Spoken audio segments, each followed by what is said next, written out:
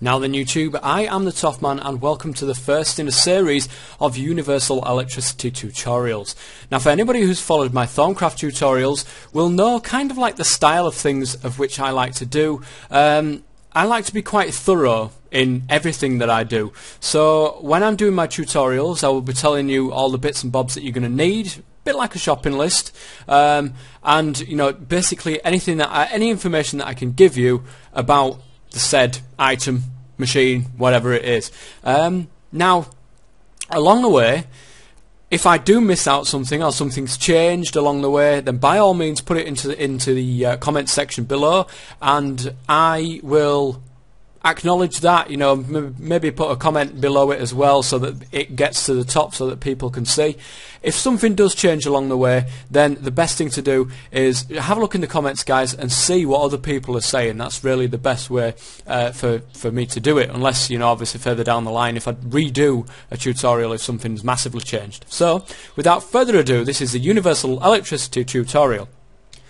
Now firstly, I've got to actually say to you guys that I'm doing this universal electricity tutorial through SolitaryCraft. Now SolitaryCraft very recently has the ability to create packs within my SolitaryCraft, and now I can actually do this, and this is the universal electricity pack. It does however include industrial craft in it as well. The only way that I can do that, I'm afraid, because of the config files and all the different problems we had with the config files, basically I can only output one config file for the whole of SolitaryCraft. So when it comes down to doing these like little packs, it's still using the same config file. And because copper and tin is widely used in a lot of different mods, that is why I've got industrial craft in there, because that is the mod which generates the copper and tin. Otherwise I'll end up with copper and tin everywhere, and there's about 7 different bloody kinds. So I've had to do the industrial craft in there, but it's only needed for the ores. And if anybody who's watching this would like to do totally a universal electricity kind of thing, you can do that through SolitaryCraft. There's a little link on the install. You press install and it comes up with like a mod selection screen. There's a little drop down box that you can click, and at the moment the pack is called Ampz. It's a bit of a piss take really on Voltz, but it's a temporary name until I think of something better, or until somebody gives me a good idea. But anyway guys, you select that and that will give you all the mods that's going to be covered in these tutorials.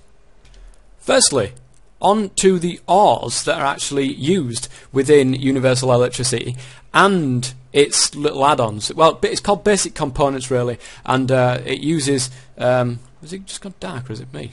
I could swear I have. Hang on a second guys. Enable dawn noon. Well, I don't know what's going on there. Anyway, let's turn it daytime. These are the ores that you're going to be using within universal electricity. We've got copper, we have tin, we have uranium, we have platinum ore, we have sulfur, and we have silver right at the back there. Now sulfur is generated through ICBM in the config file. Electric expansion is the one that adds silver. Mechanism is the one that adds this platinum, and atomic science does add uranium, but because it's there with industrial craft, it overwrites that, and it's the industrial craft uranium that can be crafted, that can be mined. Sorry.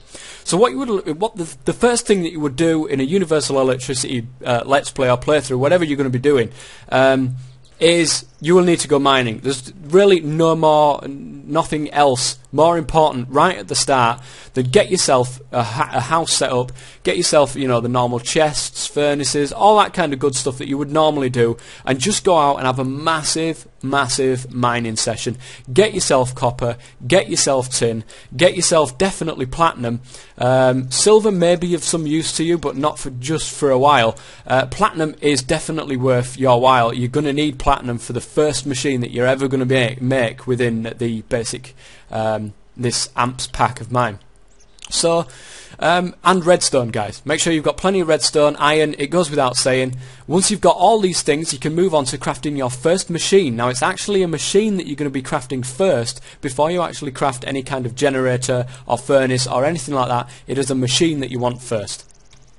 You can also craft what are called paxels. Now these paxels basically act like 3 different tools. A pickaxe, an axe and a shovel, all in one, basically. The recipe is pretty simple. A couple of sticks with one of each type of tool along the top. So you'll probably be starting off with something like a stone paxel, moving on to iron paxels. Just makes mining a little bit easier. It can also be worth noting, guys, that you will need quite a considerable amount of leather, so getting yourself a cow farm earlier on could be beneficial.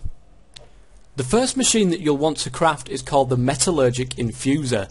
This will allow you to create steel.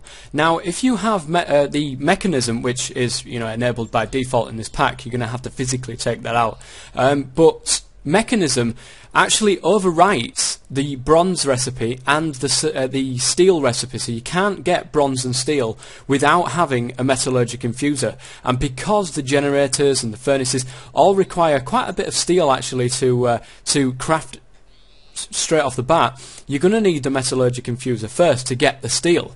Now the metallurgic infuser, if you're wondering what these are, guys, these are called Exact Crafter. It is enabled in the pack, in the Ampz pack as default, and this basically works. I'm just going to go into a little bit of detail about the Exact Crafter. It basically works like a multiple project table. You can see certain recipes and just automatically craft them. Basically, it's a really useful tool to have. But I'm not going to go into a full detail on how to actually use the Exact Crafter. That's just how it works, because I know I'm probably going to get some comments about that. So we want the metallurgic infuser, which is this thing up here, and you can see the recipe in the center there.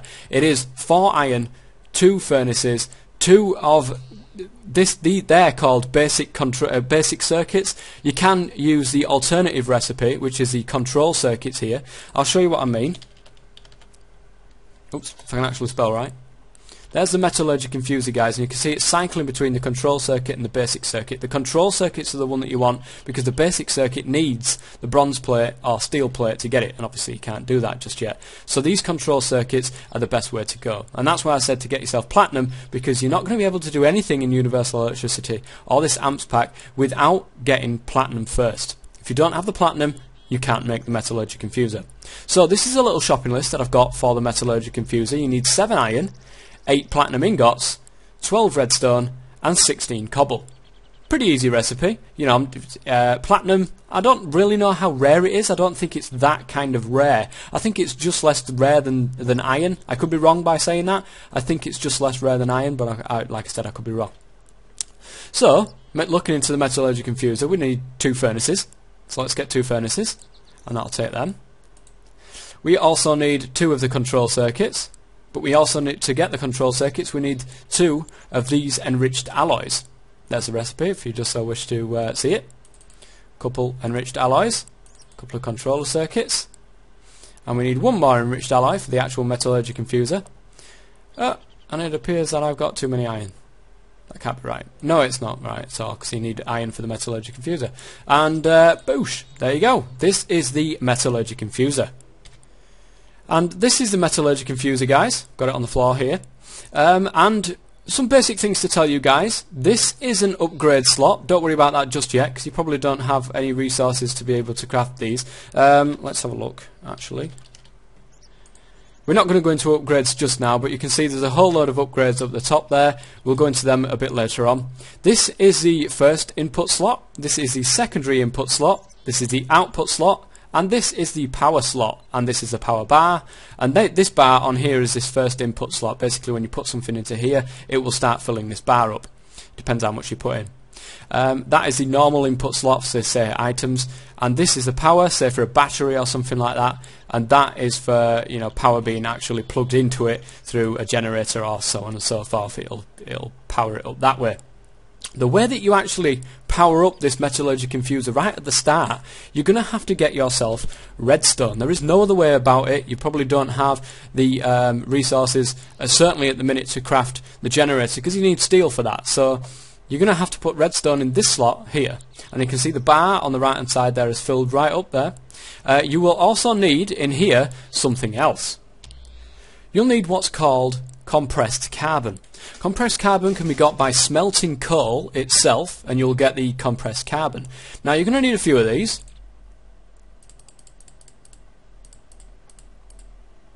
It seems 10 fills the bar on the left hand side there. And in this secondary input slot to make steel, you're going to want to get something that's called enriched iron. Now enriched iron can be got through this means: 2 enriched alloys and 1 iron ingot. Now there are cheaper recipes with copper dust and tin dust here, but we don't have the ability to actually make any kind of dusts just yet. So you're going to have to do it with the enriched alloys and the iron ingot for the minute. So we need a couple of these enriched ingots, enriched alloys, sorry, along with an iron ingot, and you get the 6 enriched irons. Not bad. So let's pop over here, make it there really quick, and then put the enriched iron into the left hand slot there of the metallurgic infuser. You can see it's fair rattling through this redstone, and this will generally create steel dust. There you go. That is how you get steel dust. And I believe you can just smelt this. There you go, confirming you can actually just smelt the steel dust and you will get the steel ingots back. So there you go. That is the metallurgic infuser. That is how you create steel, but we're going to need to do something a little bit different. Later on, what I'm going to be showing you is how to create bronze. Now we can't actually do that until we get tin dust, so we're a little bit stuck for the moment with getting bronze. However, we can craft steel, which means we can finally start on getting some power into our machine that isn't redstone. Now you have a way of creating steel, you can start with universal electricity proper, and the basics to start with is called a coal generator. The coal generator is crafted as follows. If I hover over this, you can see it's going to require 7 steel, a furnace, and one of these motors.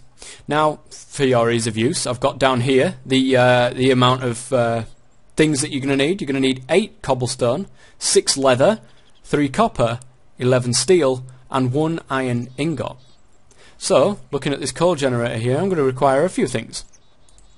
Let's take that out, put that back in. Alright, so we're going to need a furnace. Lovely. Why did that not take my cobble? Why is that not taking my cobble at all? Oh, because I'm in creative. Duh. So there you go. I thought, nah, have I gone wrong there somewhere? But no, there is your furnace. That's one of the things that you're going to have to craft with the coal generator there. You also need, like I said, these insulated copper wires. Going to need just 6 of them to create this motor. Now the motor requires 4 steel, and I think you can just about see the recipe there without the tooltip. There is 4 steel, 4 of them copper wires, and 1 of the iron in the middle. Now it says we can automatically craft them because we still have these insulated copper wires down here, so that's taken the copper wires straight away, so I didn't really need that there. And some spare copper wires. Motor, furnace, and 7 steel ingots mean we can get ourselves the coal generator. This, as you can see, is the coal generator. Nice. See, it's got a slot on the back, and I'll get into that in just a second. But this coal generator, basically you put coal in here and it will generate power. Now of course the power is going absolutely nowhere, so it's probably not best to put coal in there just yet. But I want to get into a tool that you will need going to the machines with universal electricity. That tool is called a wrench. Yes, it pretty much functions like every other wrench does. It allows you to turn machines around and spin them. So 1 diamond and 3 steel will get you the universal electricity wrench. Now this wrench, pretty expensive, I've got to say, but it does exactly what it's meant to. Goes to this machine, you can right click it to orientate it any which way that you would like. This black slot on the back here, by the way, is the output, so if you want to be outputting to a different direction, use your wrench. You can create power, but where exactly can it go? Well, it can go straight into your metallurgic infuser right now if you wanted to hook it up with some cables, as is you can quite clearly do that. However, we probably want to move on to how to actually store the energy we're creating. And that is where we come into the battery box. Now the battery box is 6 steel, as you can see there, with 3 of these batteries. Now these batteries are crafted with 5 tin, 1 redstone and 1 coal. So at the bottom here you can see the resources needed to craft the battery box. We need 6 steel, 3 coal, 3 redstone and 15 tin. If you haven't guessed by now, universal electricity does require quite a lot of coal. So let's get 3 of these batteries. Lovely.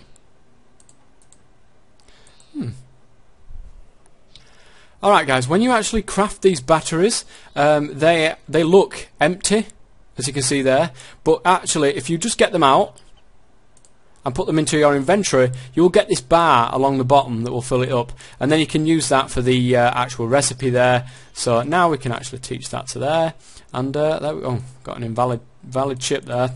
Don't know what that is, but anyway, that's how you actually craft these batteries. You will craft one without a bar on the bottom. I'm going to have to actually say something to, unless it's been fixed, because there was an update not so long back.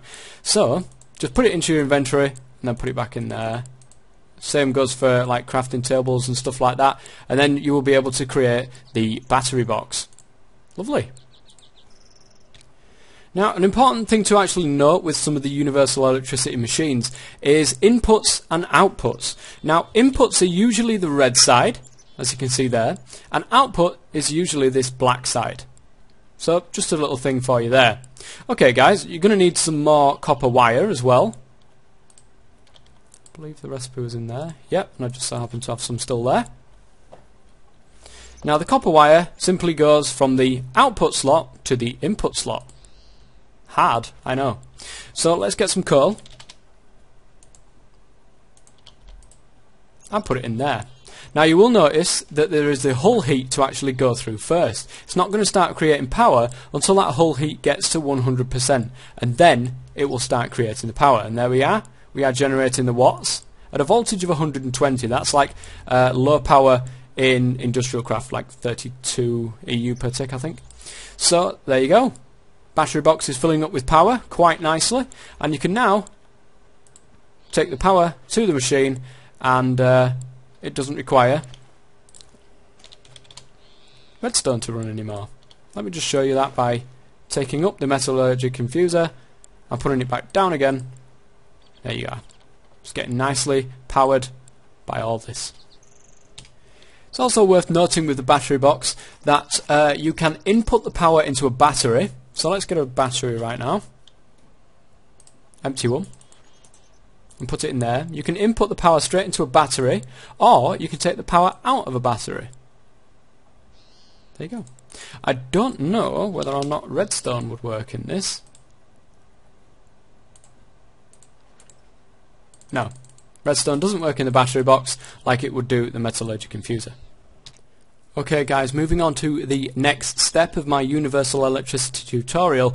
Basically, we've got a way of creating power, we have a way of storing power, and we now have a way of creating steel.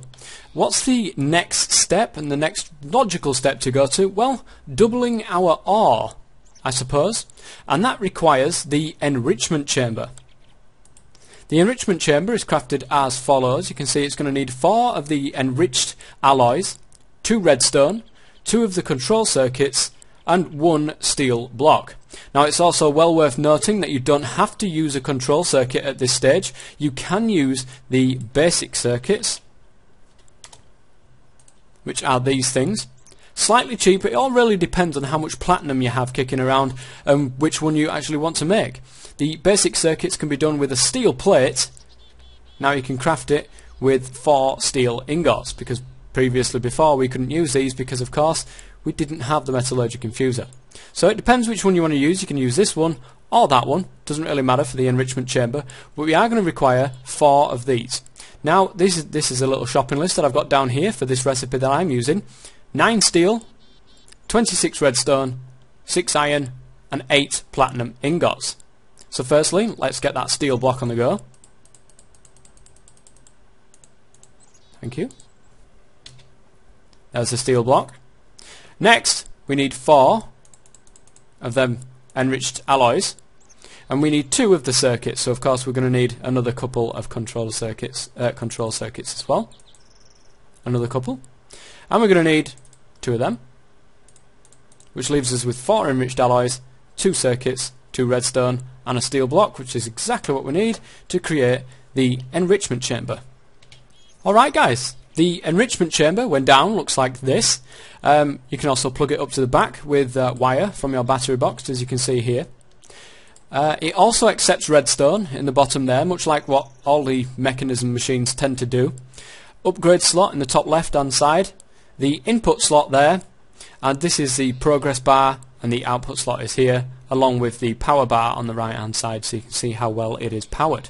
So the enrichment chamber, what does it do?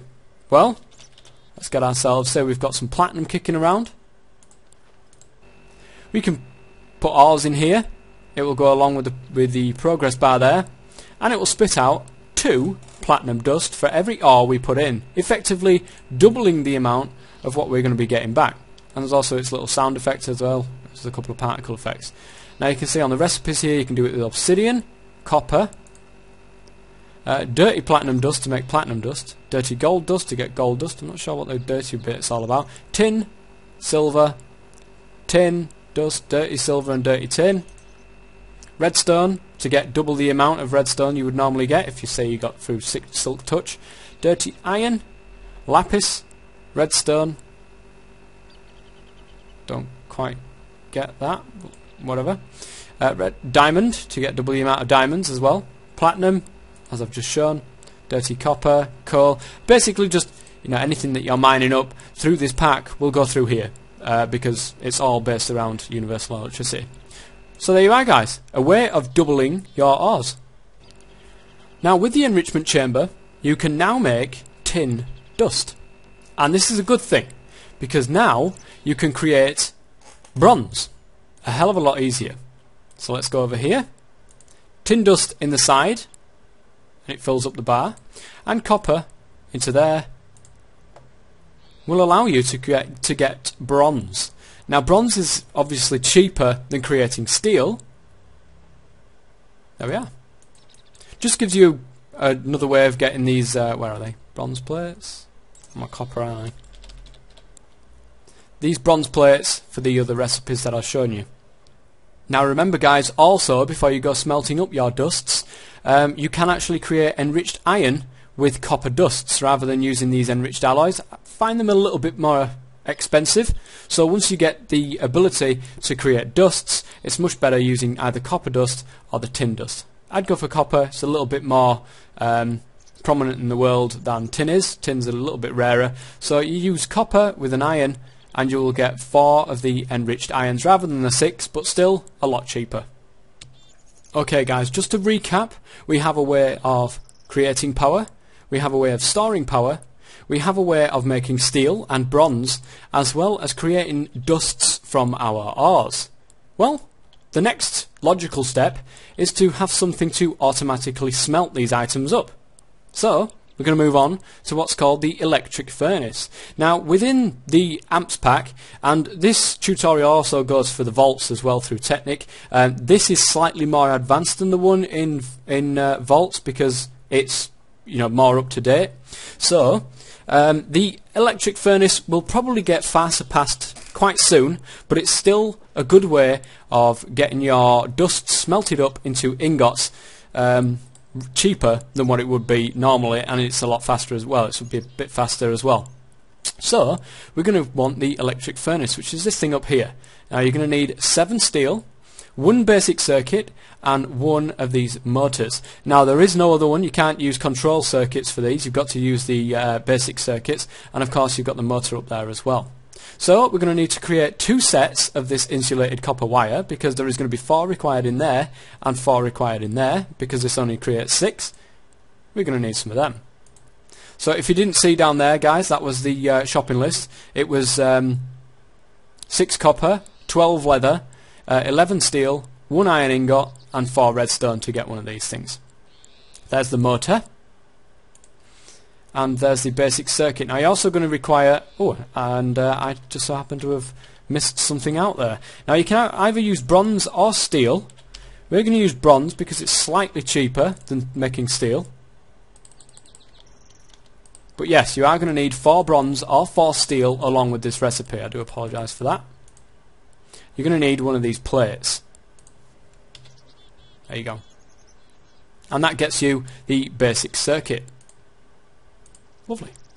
And then we should be able to craft the electric furnace with all the rest of the items that we've got. You will get some spare wires, but you probably already have some kicking around anyway, so you might not have even needed to create the 2 lots. Now I've also got a copper wire at the back there. We're just going to plug that into there, and as you can see, red signifies input. And we can right click on this and you can see exactly what's going on. Now, we've got the battery slot in the bottom. If you so wish to run this off a battery, you can do. Of course, it's already plugged into the back, so it requires 10 kilowatts and it's a voltage of 120. So, if you're creating more than 120 through any kind of generators in the future, please be aware that this has a voltage of 120 and it will blow up if you supply it with more.